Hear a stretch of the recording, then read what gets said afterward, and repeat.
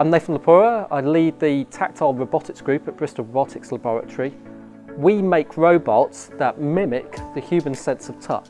This work sheds light on the complexities of sensing in human skin and also enables robots to have a sense of touch and physical dexterity like that of humans. And in doing so, we both try to understand how the human sense of touch works by building it in a robot, testing it in reality, but also improve the capabilities of robots so that they can interact and manipulate with the world with the ease that humans do.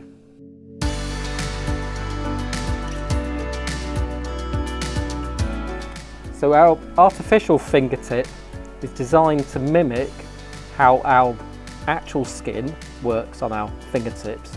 A key principle for how the human sense of touch works is there are these little bumps underneath the outer layer of skin, and we feel contact through the movement of those bumps. A core technology for our research is a 3D printed biomimetic artificial tactile sensor that we call the Tactile.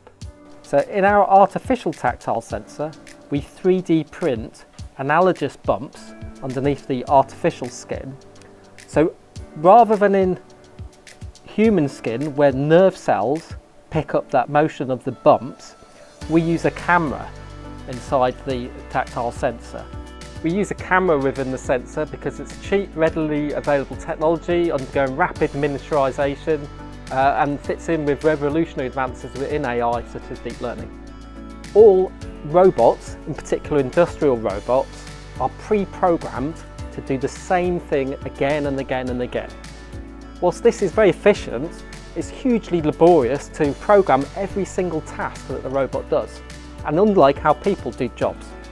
So say for example on the car production line, a person painting the car would adapt to the shape of the car, whereas a robot would need to be pre-programmed exactly the shape of the car so that it can do its task.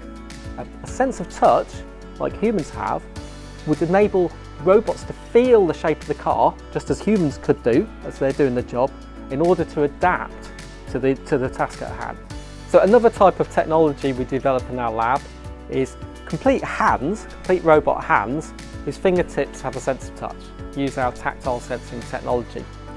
This robot has an industrial robot arm, and on the end of that we've mounted our hand so we can test scenarios like having that hand pick up items, unknown items. This kind of application is important for, say, the logistics, where at the moment they use humans to pack items into boxes.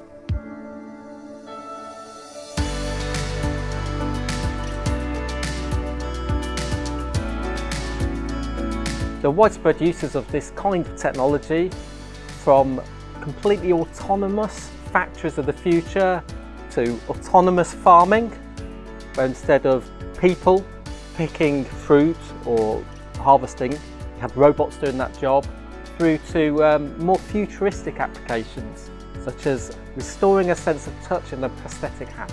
If you'd like to know more about our work, please visit the link shown here.